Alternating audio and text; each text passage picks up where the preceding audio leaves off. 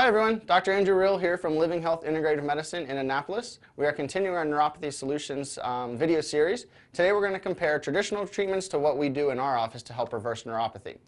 Traditional treatment for neuropathy is typically just prescribing medications. The two main ones you see out there now are gabapentin and Lyrica. You see commercials for them all the time. These drugs were not designed to reverse neuropathy or to heal nerves. What these drugs are designed to do is basically work at the level of your brain and just turn down the signal so that you don't feel the numbness, the tingling, the burning, the stinging sensation, whatever it is in your hands or your feet. This is not true health. This is your body now relying on drugs to mask symptoms. True health is your body working at its optimal level. And that's what our treatment is about.